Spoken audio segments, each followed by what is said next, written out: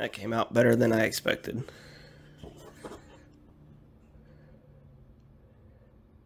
That came out really good.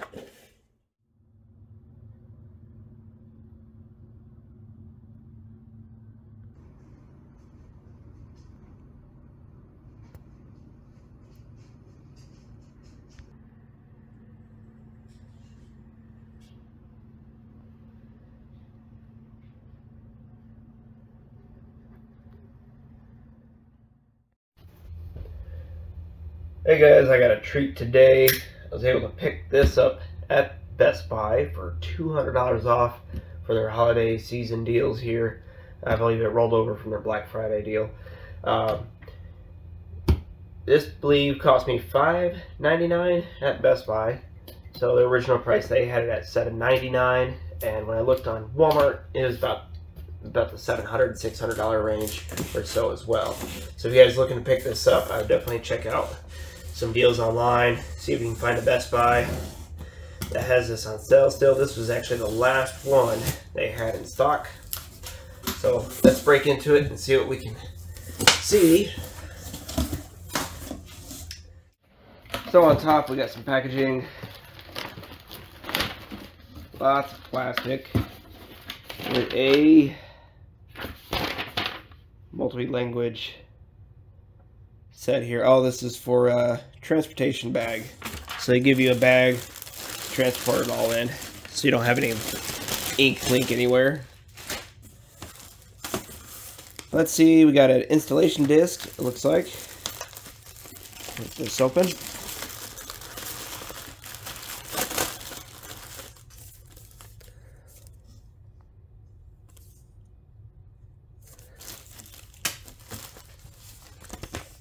Quick start guide. Also in another language. And it looks like this is their warranty paperwork here.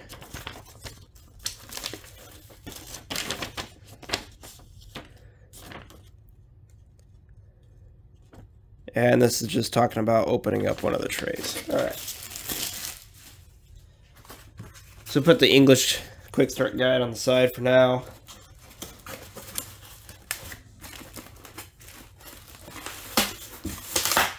We're just gonna break these tops off.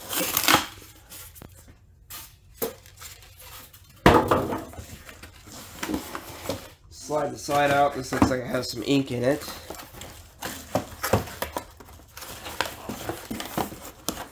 Have that taped as well.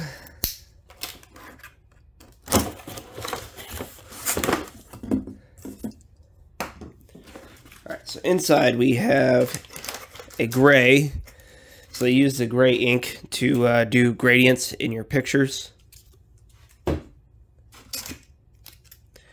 This is a dye ink black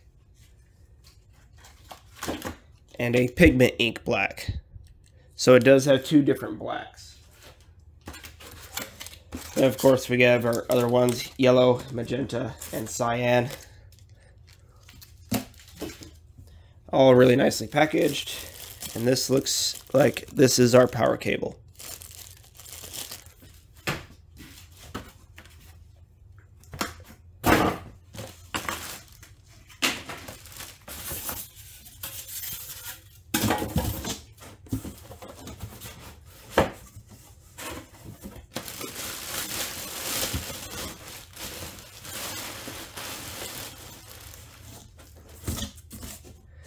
I'm actually going to cut this box away.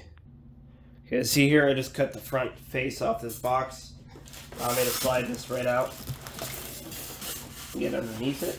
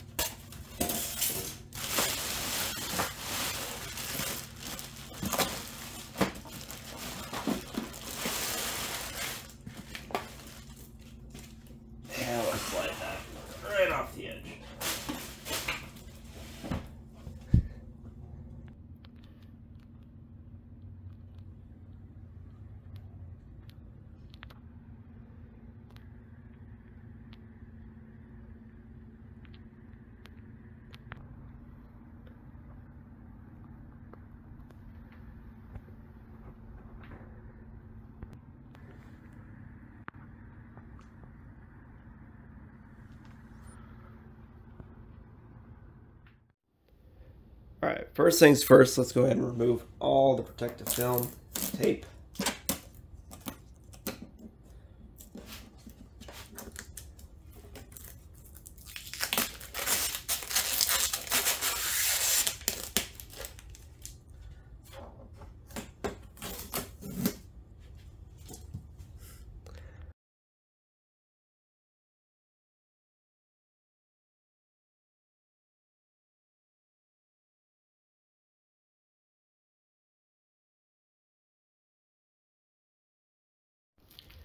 Alright, next thing we're going to be doing is plugging it in.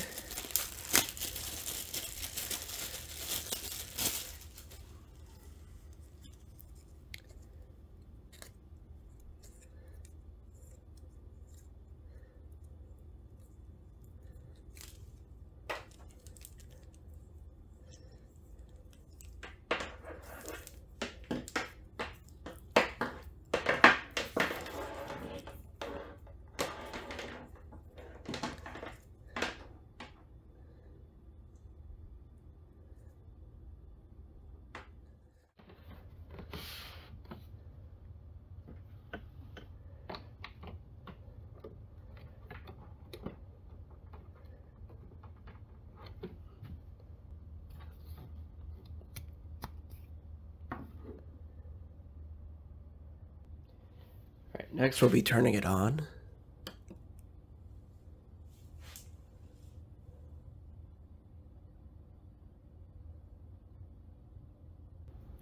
Now it wants us to select a language, so we're going to tap on English. And it's giving us a QR code that we can scan. The QR code is for setting up your printer with your mobile phone if you want to be able to print from your phone. But we're probably not going to do that right now. We're going to work on getting it printing from the desktop. And so we're going to continue without the app. So the next thing we need to do is fill up the printer with some ink. So it does have a locking feature. When you pick it all the way up, it will lock down. This will be our ink cap. So it wants us to start off by filling up some inks here.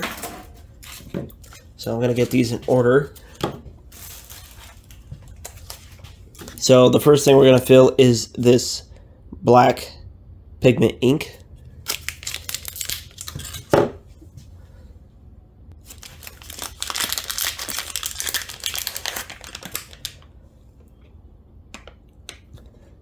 Just going to pop up the blue cover, twist the cap off. Well, not that cap. Did not want to twist the whole piece off. There we go. So I had to hold on this plastic ring on the bottom here to get this fill cap lid to come off here, because the whole cap itself ended up coming off on that one. So there we are.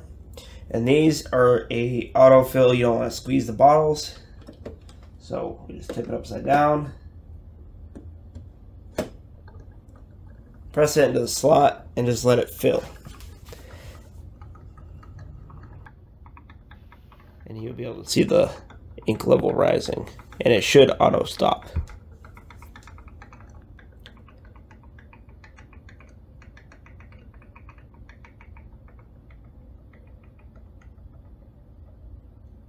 There we go, it has stopped.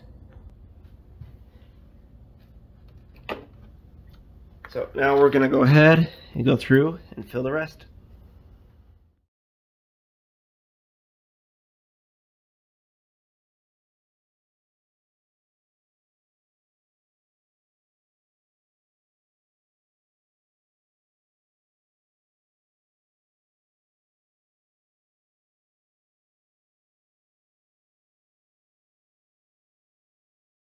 Today is tomorrow.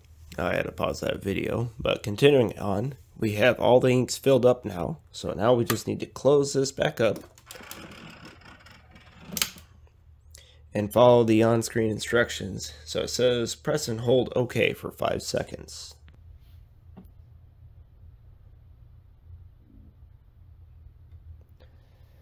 Alright, now it says make sure that all the ink colors are filled up, proper lines. Yes, everything looks good. Do not load paper until initialize is complete. Okay, so we're going to go ahead and hit start. This says it should be about a 7-minute process. Do not unplug the printer while it's doing this, or open up the scanner part or the printer head. So we'll hit start and we'll let this initialize.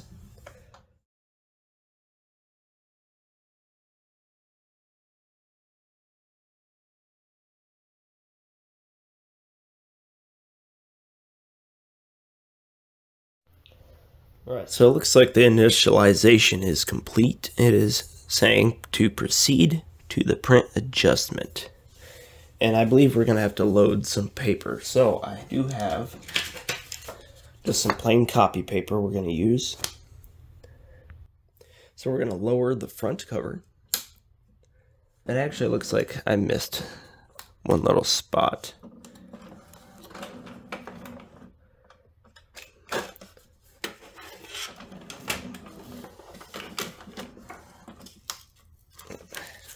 Little protective foam down in there I did not see. Alright, so this is where we'll be putting our normal paper. More tape. Alright. So, in goes that. Go ahead and throw this cassette back in place. And now we'll throw this back in place. Alright, now we're going to go to adjustment. So align the printer to get the best print quality. Alright, adjust recommended. Perform a print head nozzle check to check print quality. Okay, let's print. Load letter A4 size paper to nozzle check pattern. Alright, we have letter in there. Let's hit print.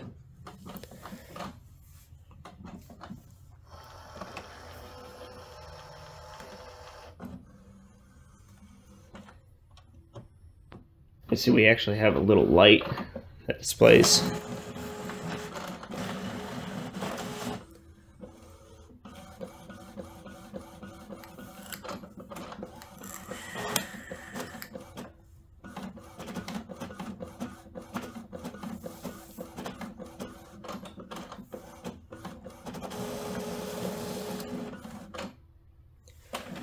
Alright, now it says check the printed pattern and select the closer result.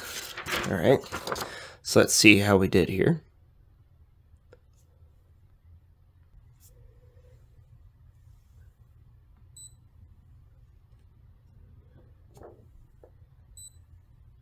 Perform 5 types of alignment in order. Load 6 sheets of letter into the cassette 2. We'll say OK.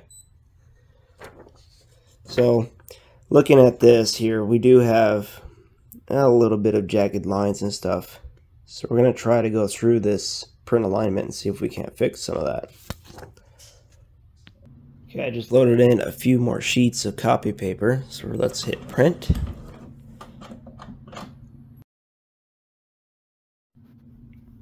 Alright, now it's saying select a pattern that shows no gap or dark line.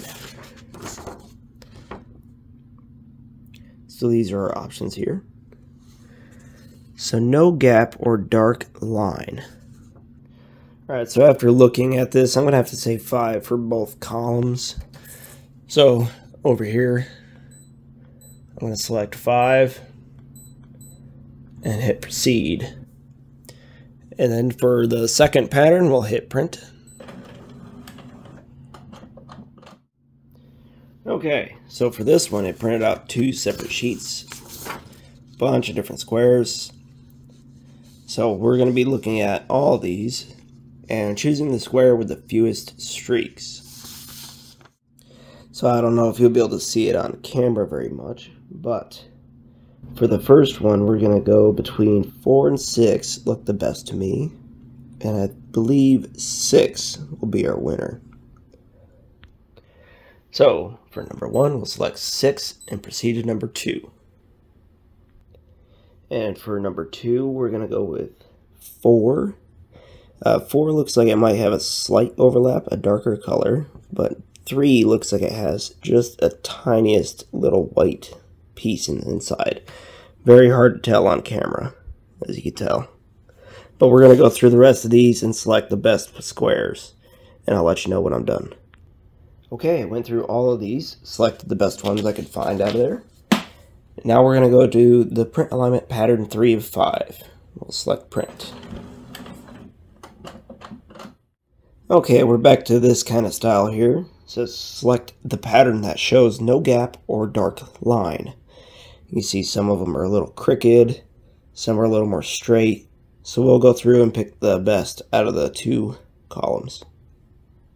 So the first one I'm going to say 6. So I'll select 6 on the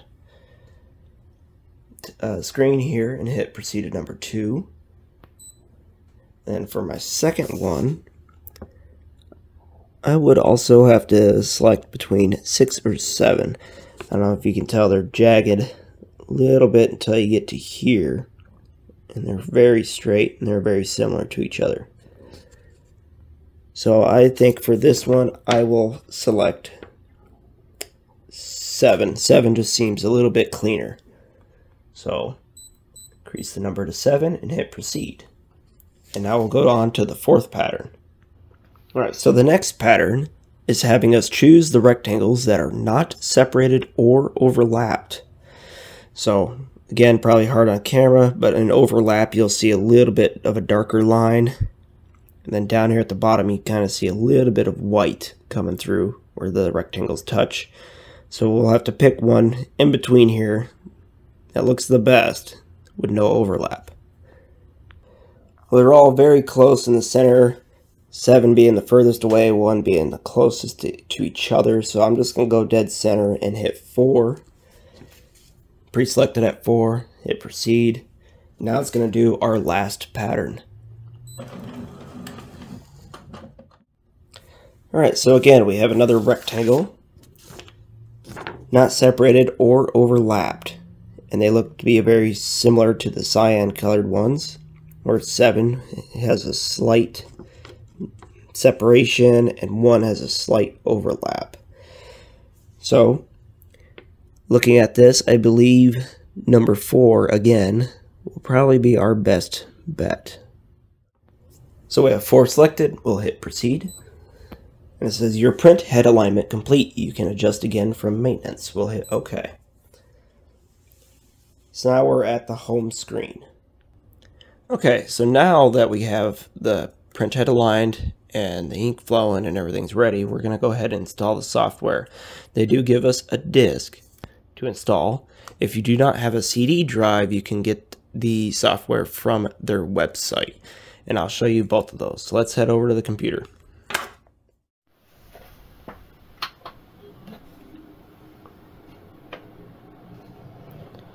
So if you have a PC like mine that does not have a CD drive, you could either get one of these external drives. They're pretty cheap and you can throw Blu-rays in them. They read and write discs. So this is pretty useful if you have a type of gaming computer that does not have a CD drive. Otherwise you download it from the website. Okay, so for getting our software installed, the first way we'll check is from their website. So for the US, we'll go to our search bar and we will go to www.epson.com/support/ ET-8550. Okay. And then now from here, we can see downloads. Select your operating system. Windows 10. 64-bit would be mine, but as you can see, they go down pretty far. And then you'll be able to download from there. We're actually going to check out the installation disk since I do have the CD drive. Okay, so the CD has been loaded in, and now it's saying run install navi.exe. So we'll go ahead and do that. Select yes. Okay, this is just their license agreement. You can go through and read all this if you would like to. We'll hit accept.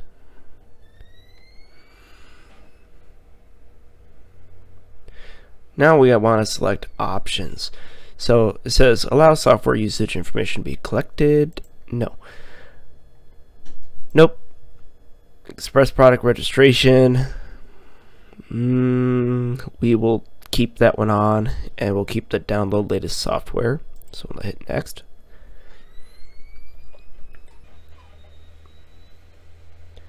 Alright, so now it says check the following. Make sure that your printer is turned on, which it is.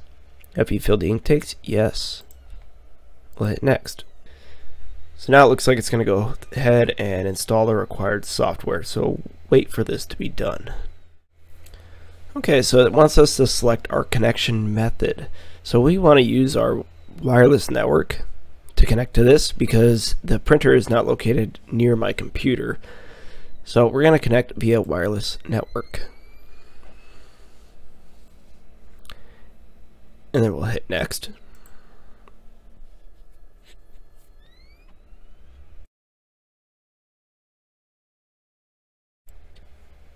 So now it's going to have us connect by entering a network name and password manually. So I'll go ahead and do this real quick. Make sure the printer is on and no messages about performing operations appear on the control panel. So let's go check that real fast. So here we are at the control panel. There is nothing showing up except the home screen. So let's continue. Okay, now that we checked the screen, we're going to go ahead and hit next. And it says on the printer, select these connection buttons on the top on the printer's home screen. So let's go do that. Alright, back on the panel, it wants to select these here. And we'll select our Wi-Fi. We'll start setup. Connect via wireless router.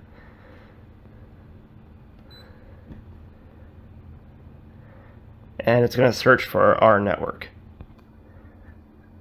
Okay, so we did get it connected to our network here. We have to select your network, enter your password if you have one. And now it popped up a screen for customer research. We're not going to have them collect any type of usage data, so we're going to go ahead and reject it. And now that we are connected, we're just going to hit the home screen, and let's head back over to the computer and see what's next. Okay, we are back at the computer, so let's hit next. Hit next. Next on that. We've already done all this. And we selected, we entered our passcode, we hit OK, we hit setup, and it was completed. So let's continue on.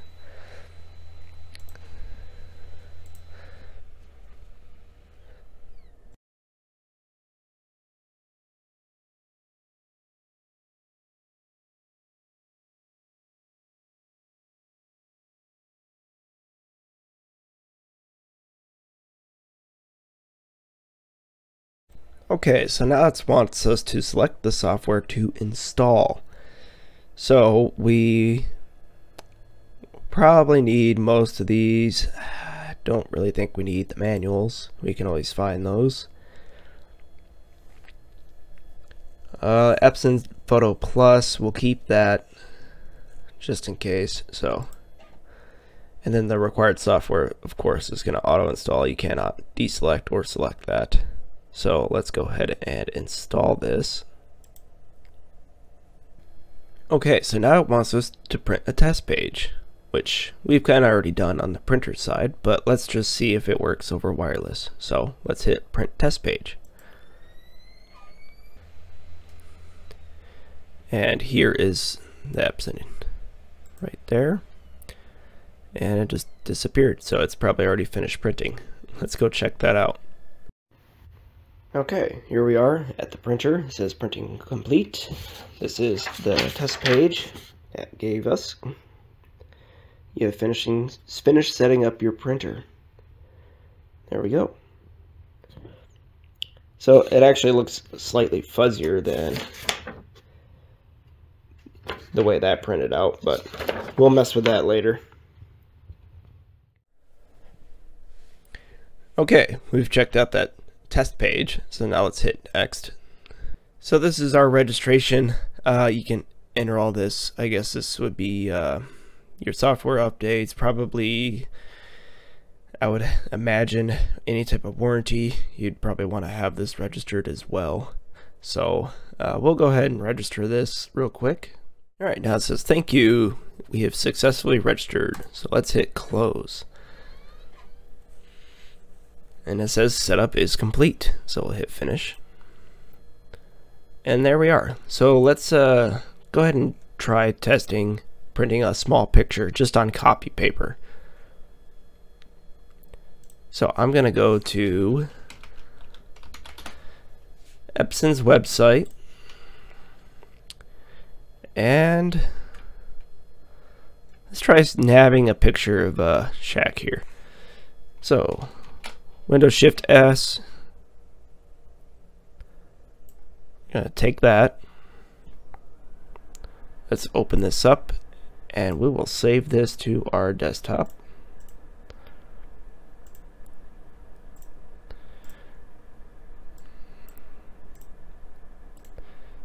And let's open this screenshot. And there we are. So let's go ahead and try to print this. So you want to print. There's our ET-8550. Orientation. We'll leave it as landscape. One copy. 8.5 by 11. That's right. Plain paper. Photo size. We'll leave it as a full page. And we'll have fill page, so it's going to be a full piece of paper worth. Let's hit print. There we are. Well, let's go check out that piece of paper, see how it turned out. Here we are. This is about what I expected out of a piece of copy paper.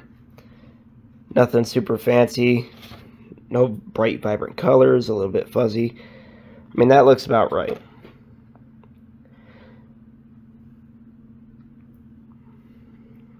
So we'll go ahead and close that. Now let's try putting in a real piece of photo paper and try printing out a high-res photo. Okay, seeing that it is the holidays, we're going to try to print out this picture here. This would be on a 13 by 19 piece of photo paper, so that's A3 plus size. So we want to go to print. We're going to print this in portrait. We're going to go to letter size, or the paper size here, and we're going to find A3 plus. And we're going to try to select a paper. So let's go look at our paper type.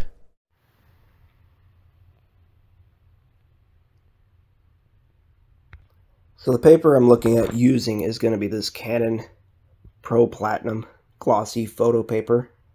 So we'll select a glossy photo paper on the printing settings. Alright, so for this we have a ultra premium photo paper glossy and a premium photo paper glossy. I'm not exactly sure which one that would be, but let's try the ultra premium. We'll say full page. We'll say normal margins, fill the page. Under more settings, let's go to the best color mode. Leave it in color. Borderless printing is on. We'll hit OK. And then we'll hit print. But before that, we need to load our paper. So let's head back over there, load the paper, and we'll hit print. Alright, for loading this larger paper, we will not be able to use the front tray. We'll have to use the back. So we'll pop the top. extend this out. Now we'll go ahead and open up our paper. This is the size of paper we'll be working with. It's about the size of the printer. This is 13 by 19. So let's grab us a single sheet.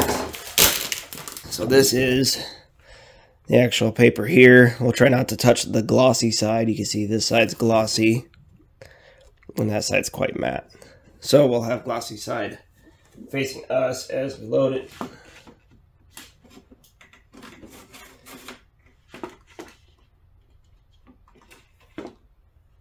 Okay, it has been loaded in, and now it is wanting us to select our size of paper. Select the size and type of paper loaded. Alright, so we're going to want to do that. And we need to find A3+. There's A3. So we'll just go to a user defined, and we will say this is going to be 12.95.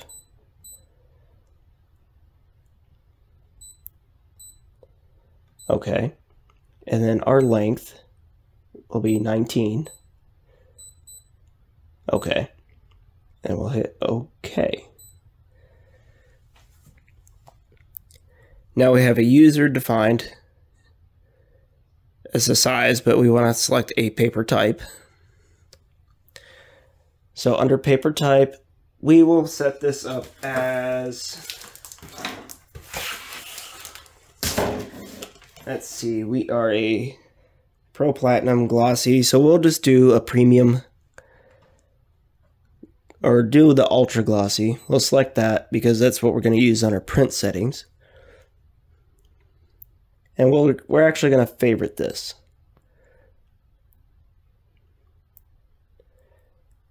And we will set that. So, okay, so Super B is a 3+ Premium Glossy. But that's okay. Okay, so I just went back in here. I changed it to Super B, A3+. That'll be our paper size. So we're going to go home. Now it knows that that paper back there is the right size. So now let's go print that, and we'll watch this print out and see kind of how fast that is. We do have it on the best quality, so it might take a while.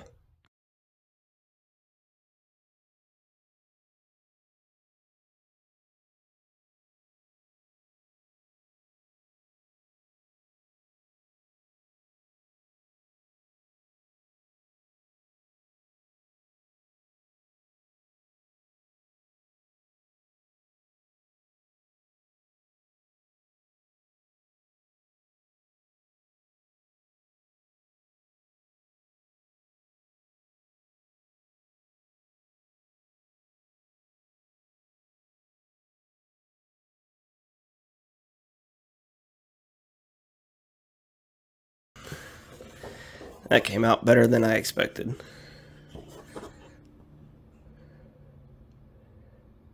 That came out really good. And without setting up a profile and just guessing on the print settings, that came out really nice.